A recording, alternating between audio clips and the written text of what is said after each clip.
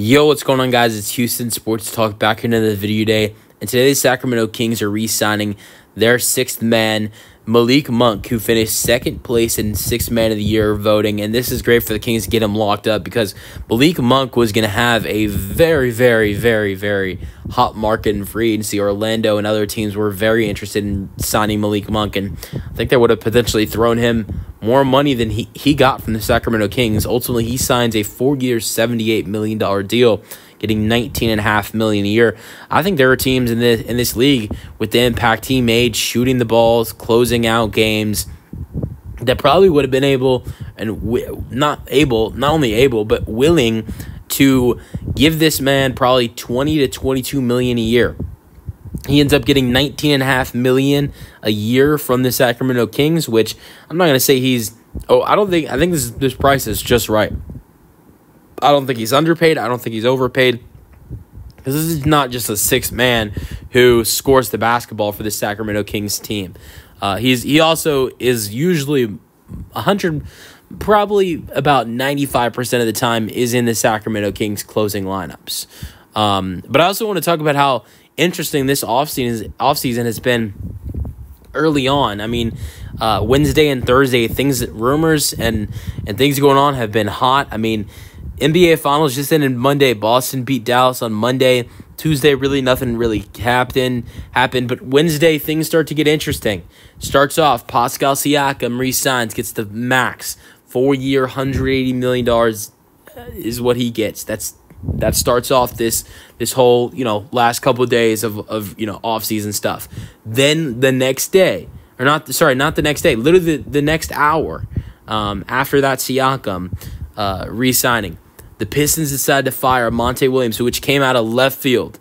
I mean, deep left field. That no one saw that coming. I know the Pistons were terrible last year, but Monte Williams is a great head coach who has won multiple one or two head coach of the year awards, has been to an NBA Finals, and not only that, but had 5 years left on his contract. No one saw that coming.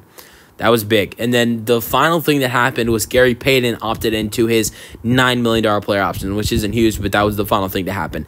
Then today, Thursday, things start off with probably the hugest news of the day, maybe debatable. J.J. Redick is hired by the Lakers to become their next head coach. LeBron James and Anthony Davis get their next head coach, and it's J.J. Redick, who has a lot of basketball IQ, but no head coaching experience in the college or NBA level. I don't even know if high school level. I don't think he's even coached high school basketball.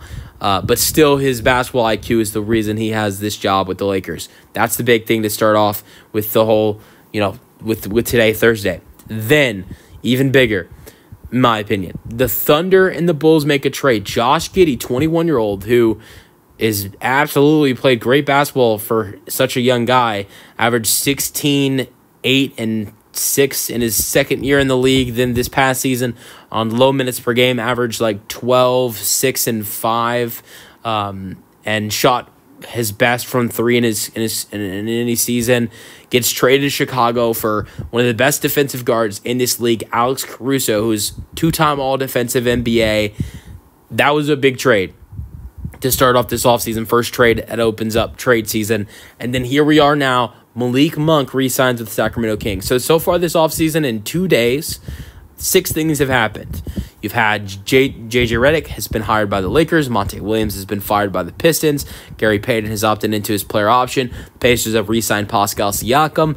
The Kings have re-signed Malik Monk. And the Bulls and the Thunder have swapped Alex Caruso and Josh Giddey. And may I remind everybody, all this stuff has happened in the last 2 days, and it's not even free agency yet.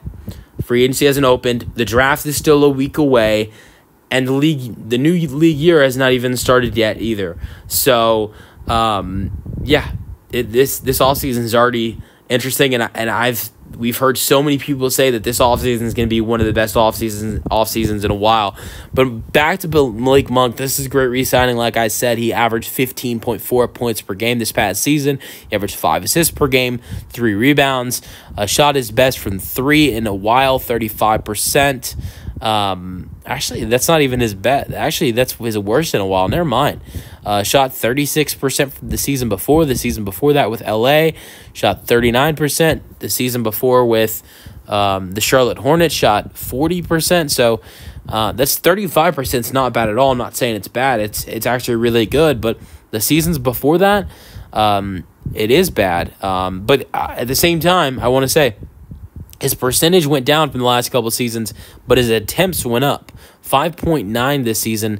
Seasons before that, 5.2, 5.7, and 5. So his attempts went up in the compared to the last 3 seasons of basketball. And he played in 72 of the 82 games and was in a lot of their closing lineups as well, and was huge in crunch time for them. Let me know your thoughts on the re-signing for the Sacramento Kings in the comment section, and peace out.